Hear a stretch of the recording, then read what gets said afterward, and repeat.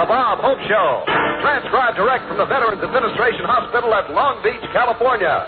With Les Brown and his band of renown. Our special guest, Bing Crosby. And here he is, Bob Hope.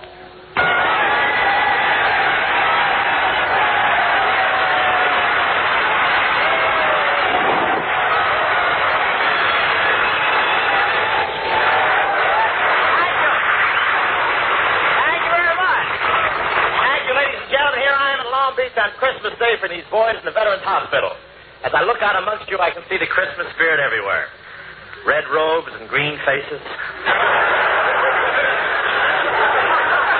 And I said to Dr. Edwards, I'm looking forward to a great show today. Last time I was here, I found out how to make these guys laugh. He said, I know, Hope, but now we keep that stuff locked up.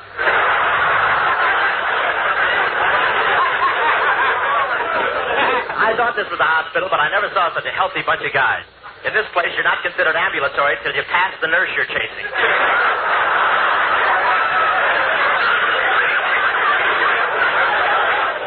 And I noticed the modern trend in Veterans Hospitals. Now, new hospital beds have gadgets to do everything. One fellow pushed all the buttons at once to see what would happen. He's now drawing flight pay. He'll be in for a landing any day now. And you should see the way these guys speed around the corridors in their wheelchairs. I asked one patient how much longer he expected to be confined. He said, I've been cured for a month. Now all I got to do is serve out the last 90 days of my traffic sentence.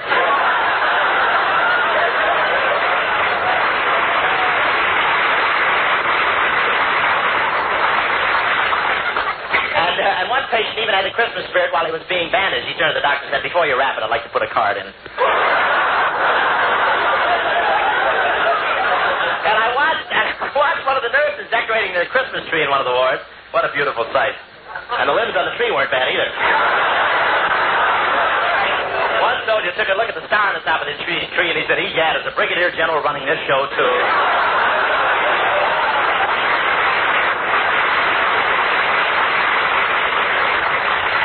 I think it was General Estabrook, I'm not sure.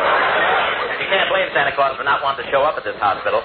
Last year, when he stepped out of the fireplace in his red suit, 3 nurses and a doctor grabbed him, gave him a shot, threw him in bed and screamed, we don't care if you do have a beard, you'll be discharged when we're good and ready.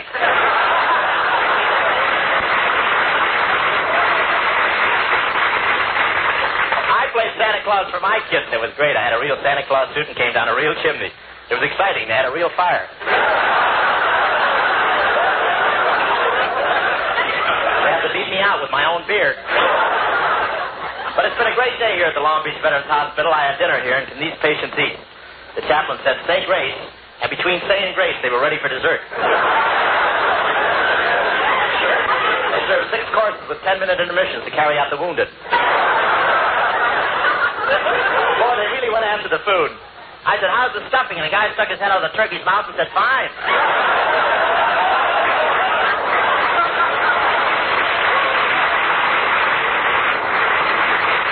One guy at the table looked really beat. I said, you look like something the cat dragged in. He said, yeah, but he won't drag me out again. I ate him.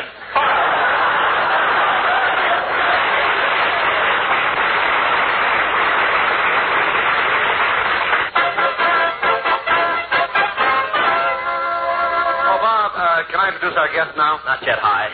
Grandpa Crosby can't come dashing out on the stage like he used to, you know. It takes a little preparation. They've got him backstage hanging upside down by his heels. Well, it's silly, Bob. Why should Bing be hanging by his heels? Well, he has to stay in that position till his chest slides back where it used to be. Then they rivet him into a pair of tight leather shorts so when they turn him right side up, there won't be an avalanche.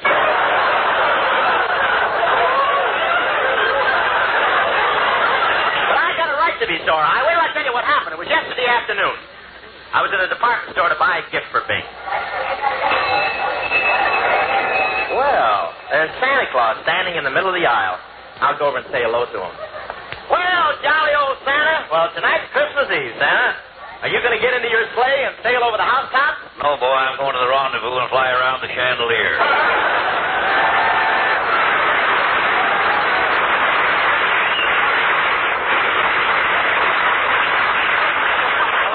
Merry Christmas, everybody. Put something in the pot, boy. Oh, it's you, huh? Still working this racket, eh? Oh, don't call this a racket, boy. Every cent I take in is for a noble organization. That's the Society for the Prevention of Cruelty to Animals? Yeah, well, this is for the HEBLS, the Homeless Coonie Birds of Lower Frangipani. Frangipani? Where's that? I've never been able to find out. I hope I locate it. I'd hate to be stuck with all this money. Merry Christmas, everybody. Now, wait a minute. Anyway, boy, I'm not a crook. I'm really one of the store detectives. I watch the customers to see they don't steal anything. Oh, you're a store detective? That's right. That's like making King Farouk house mother at Vassar.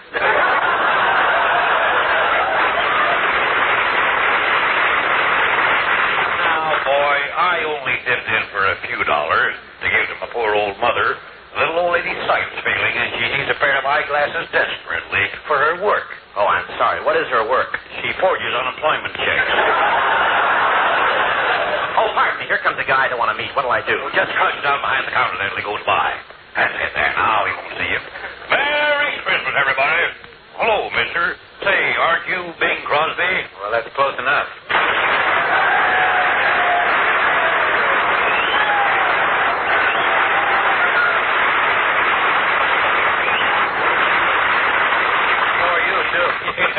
I see you're accepting contributions, Santa. I'd like to add mine to the pot. Here. Some contribution a can of Minute Maid. Perhaps you can help me, Santa. I don't know the store very well around here, and I'm looking for a present for a friend of mine, Bob Hope. Well, you know him better than I do. Why don't you buy him whatever he needs the most? Well, now, that's an idea. Yeah. Where can I get a large package of talent?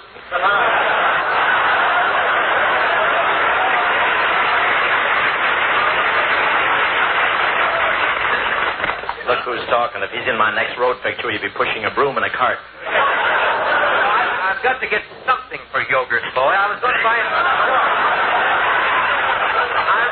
I really thought I'd buy him some shorts, but they don't have a size big enough for him. The only size they had were large, very large, and across the wide Missouri. You've noticed this lad is requiring quite a bit of real estate toward the rear. No. He's the low, rambling ranch type himself. I think you try to back him into a two-car garage on a foggy night.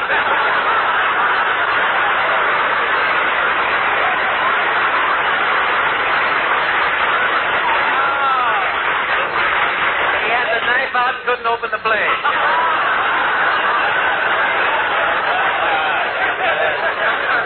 I'd like to open one on you, but where'd you get that little ad lib on, man? I can feel it right between my...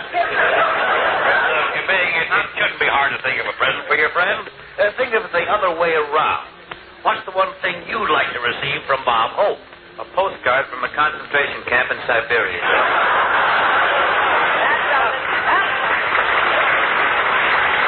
Now, listen. I heard everything you said. I was hiding right behind the counter. Well, look who's here. Paramount's bad guest. Shoplifter. I just found out your true character, you lopsided lon. Oh, no, here.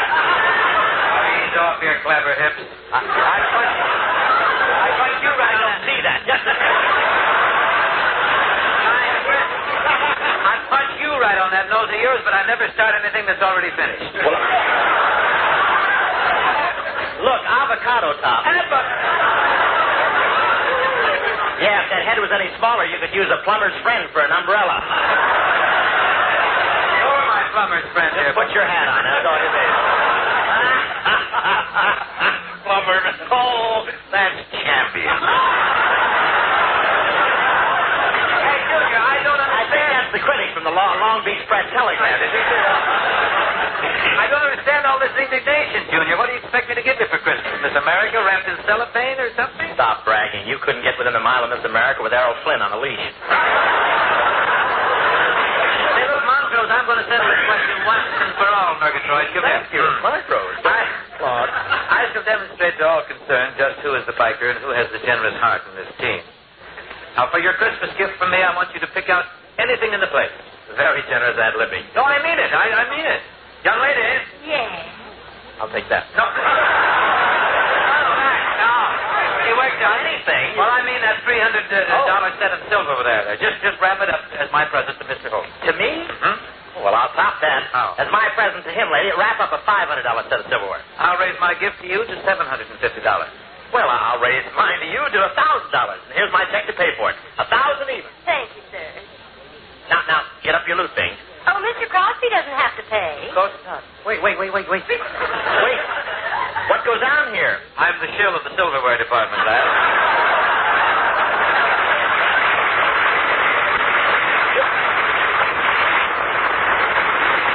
You're the shill? Yes. Gary owns the store.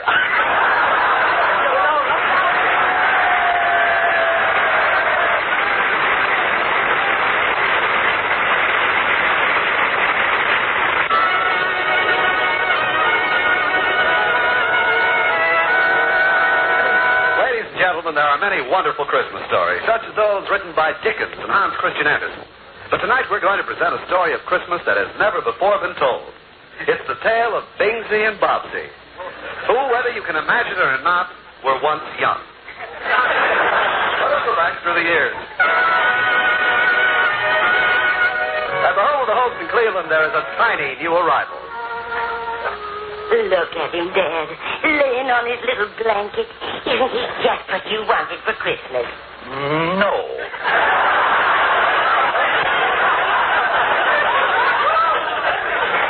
To tell the truth, Ma, what I really wanted was a pinball game. Oh, now that's silly. A pinball game doesn't grow up and stay with you through the years. Maybe not, but at least it has all its marbles.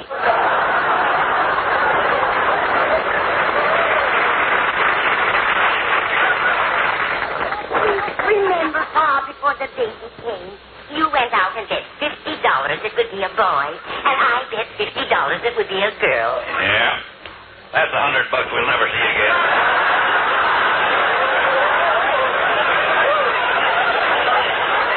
Look, just... What does that mean? Wait. Look at his little face smiling up at us. Goo.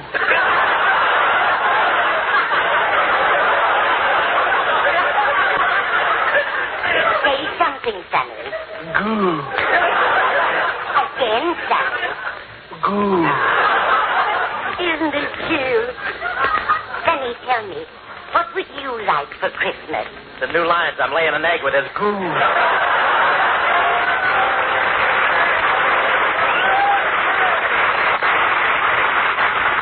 Yes, sir, we hoped for a wonderful family. Mama was a fine woman till her desire for riches got the best of her, and she turned used car dealer. She had an idea that would have made a fortune if they hadn't caught her at it. She was soldering pennies on the front of Fords and selling them for Lincolns.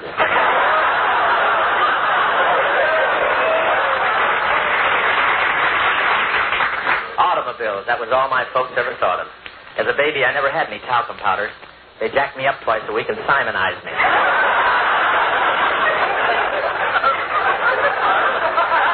The first Christmas I really remember was when I was 7 years old. A new family moved in next door, and I went over to make friends with a little boy. Hi there. Hi. What's your name?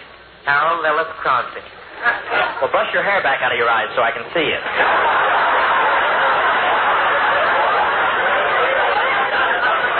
You can tell this is a fantasy. Oh, fantasy. Santa's coming tonight. What do you want for Christmas? I can't have anything. We're very poor. Are you really poor? Yeah, we don't have anything except what my brother Larry brings in on Saturday night. What's that? My brother Everett. What do you want to be when you grow up? Well, most kids want to be an engineer in a big train and go lickety-split. An engineer on a big train and go lickety-split? Yeah, but that's stupid. I want to be a singer. Listen. That old black magic's got minutes, well. That old black magic that I know so well. Ba-ba-ba-boo, ba-boo, ba-ba-ba-boo, ba-boo. What do you want to be when you grow up? Engineer and go lickety-split and run over you?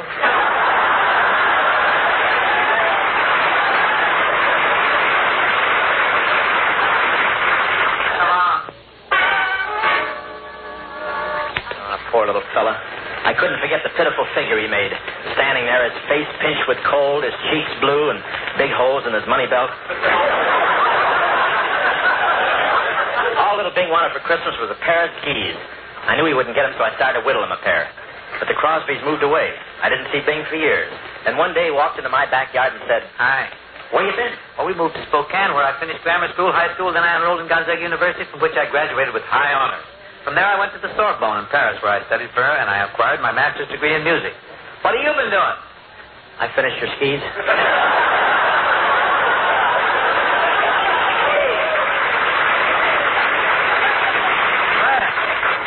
This is double dandy. I don't ski, but they'll keep me from falling down open manholes, I guess.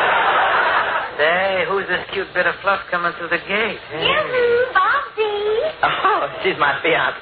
She's so crazy about me, she thinks I'm the only guy in the world. Hello, Bobsy. I just thought I'd come over. Well, who's this? Over the river, Charlie. Skip the gutter. Fluffy up your feathers, will you? I'm a chicken inspector. We really go back. Oh, 23 Skidoo. I'm Kid Pepper. You can't shake me. Squeeze me, kid. Squeeze me, kid. I'm a lemon. The ushers will now pass among you with Tums. You're quite a dish, honey. I'm in a generous mood today. You may kiss me if you like. Oh, thank you.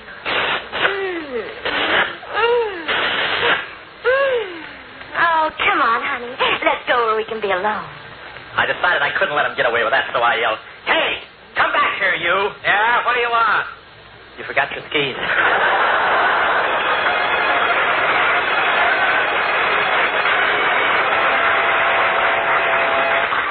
I didn't see Bing for several years, but he told me he never made any money till the Carnation Company hired him. Crosby's voice made the cows contented. When he sang, they turned to each other and say, "Thank goodness, Matilda, that didn't come out of me." Please, you're speaking of the tonsils I love. I'll take over from here, Robin. To make a name for myself, I went to New York, where I did rather well. I got quite a jolt one day on Broadway when a shabby derelict shuffled up to me and said, "Hey, mister, you got $1 for a cup of coffee?" If I'm a bum in this thing, I may as well be a high-class one.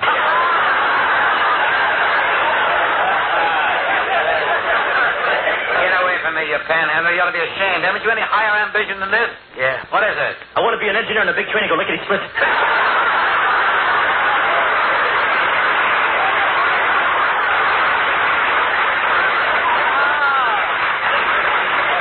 Why, Reuben! Yeah, it's me. I'm in awful shape.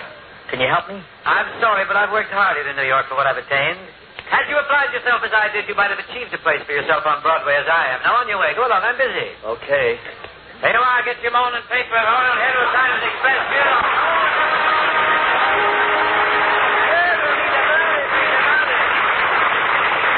But I took pity on Bob, and I added him to my vaudeville act when my seal died. The skin fitted him perfectly, and I soon taught him to sit up, clap his flippers. Oh, what an act it was. By the light, By the ever lovely night of the silvery moon. it rhymes with June and croon and spoon and goon unless Brown Band is out of tune. Say, Joe. Yeah, Mo? Did you hear what the fella said when he buried the light bulb under the ice house? Now, what did the fellow say when he buried the light bulb under the ice house? Mazda's in the cold, cold ground.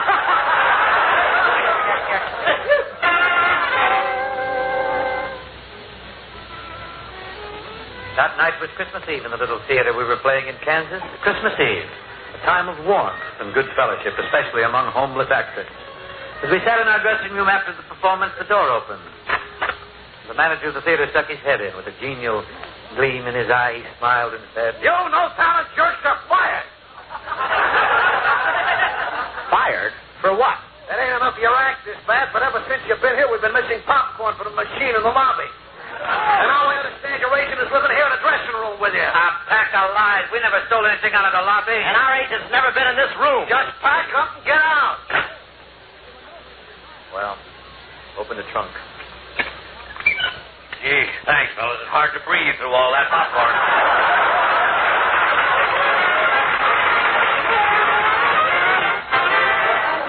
We all know what followed. The two boys made picture after picture for Paramount. And now, to crown their achievements, they are summoned to the office of Y. Frank Freeman, the president of Paramount Studios, who is about to appoint an executive director. May the best man win. Well, hello, boys. Well, hello, Mr. Freeman. How are you, boys? I won't keep you waiting because I know you're anxious to know my decision. Naturally, executive director is an important job. So we chose the man with the most talent. Swell. Where's my desk? And the man who was most charming and handsome. A very clear description of me. Fade, Junior. Go ahead, beat it. So I want you both to meet the man we selected. Well, don't stand there. Empty the waste paper. Oh, there. no!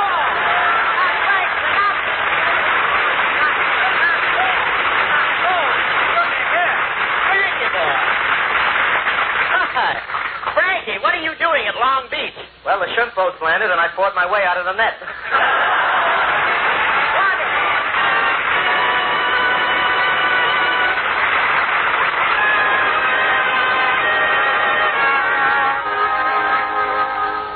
Silent night, holy night. Come on, fellas.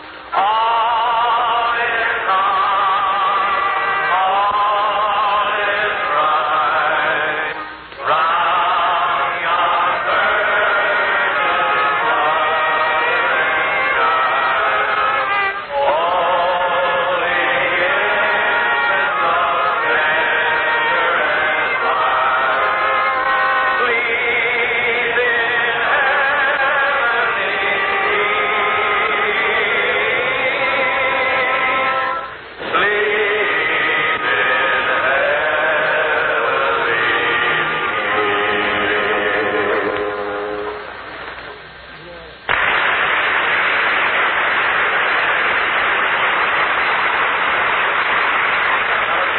You and your folks had a wonderful day. Right, we want to wish you all the season's best. Merry Christmas. And a Happy New Year.